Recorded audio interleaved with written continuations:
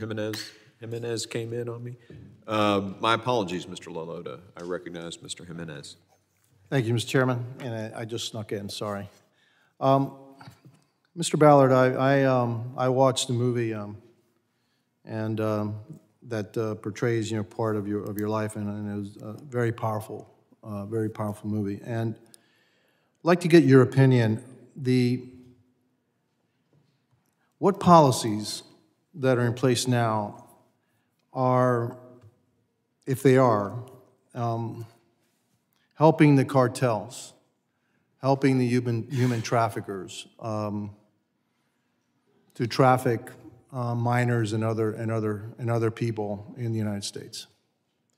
Well, we know that what drives criminal networks who are making approximately $14 million a day, what drives them are the very lack of enforcing our policies, the lack of policies, the lack of enforcement of the policies that are in place.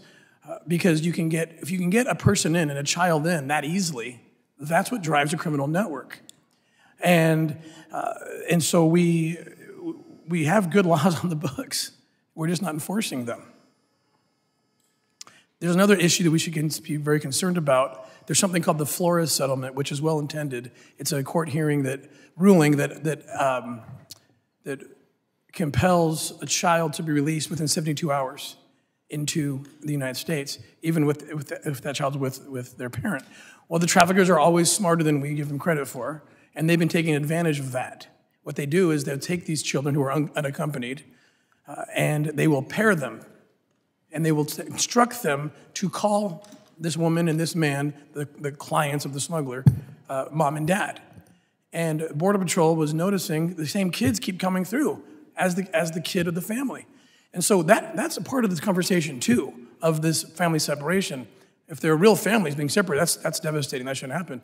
But let's vet it. Again, it's a lack of vetting, it's a lack of investigating. Is that kid really with that parent? Or is that kid being abused? Is that kid being used as a pawn in the game, in the trafficking criminal networks efforts? So all those things, it has to do with taking children, in my opinion, making them the priority, investigating everything about them and who's coming to get them. That's what's lacking. It's interesting because when my last term, I went down to the border and to check out what was going on, and actually ran into about 6 migrants crossing the border, a father, 2 fathers, a couple teenagers, and it turns out that one of the fathers wasn't really the father. Later on, they found out they did some DNA testing and all that. So I'm wondering if that DNA testing is still going on to find out if these supposedly parents are real parents, and that we really have a big issue here. What would you do differently in order to stem the flow, of human trafficking that we have right now? Because you're quite right. I mean, the cartels are actually making more money on human trafficking than they are with drugs, which is really, when you think about it, that's a heck of a thing to say. Yeah.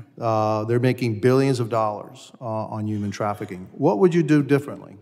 Well, for one, I would return the rapid DNA technology that was once in place, and the current administration took it away several months ago. I don't know why they did that. I've used this technology. It's like within 20 minutes you can get a positive or negative ID and confirm. So the administration actually took that away?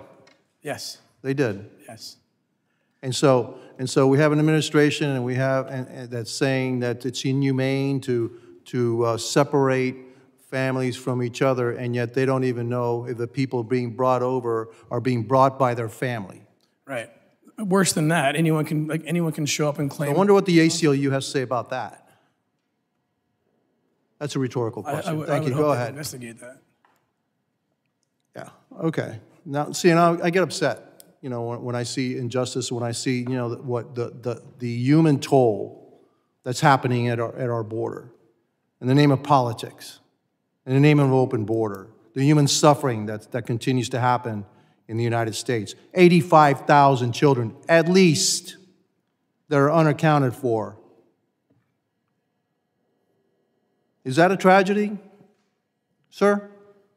If the 85,000 are really missing and being exploited? Absolutely. But we don't believe that the mere fact that the calls were not answered. And I just want to, if I could just make one point, we are all for when people show up and there's some reason to believe that it's not the parent or legal guardian, for some kind of vetting. And there's lots of ways to do it. It's easy. DNA was mentioned, calling the consulate, checking documents.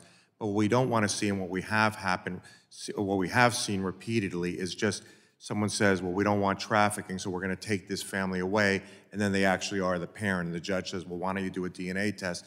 And it becomes clear it is the parent. So I think there needs to be balance on both sides. Thank you. My time is up. I wish I had heck of a lot more time because I could have a lot more questions. Thank you, and I yield back.